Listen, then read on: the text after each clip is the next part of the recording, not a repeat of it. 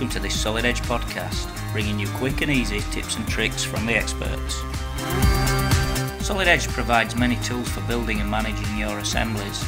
You can design new parts in the context of your assembly, or add new pre-existing parts.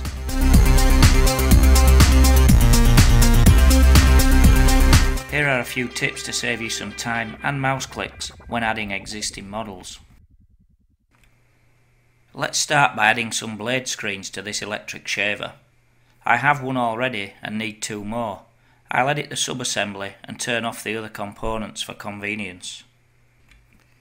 To place another instance of a part already being used, you don't have to use the parts library.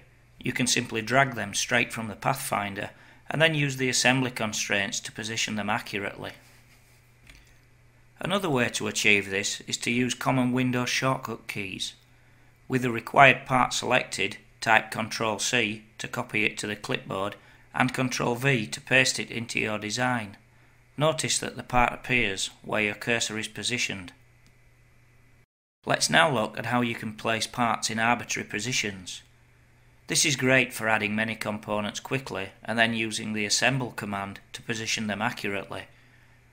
Using this blank assembly document, I'll drag the required parts from the parts library, holding down the Shift key to place them in the assembly with no constraints at the current cursor location.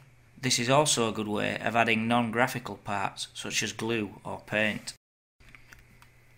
Last but not least, here's a great technique for rebuilding divided parts. I'll place this front cover, but this time holding down the Control key while dragging it into the assembly. This instructs Solid Edge to place it grounded and aligned to the assembly origin. If you want to learn more, visit us at solidedge.com or call your local Solid Edge channel partner.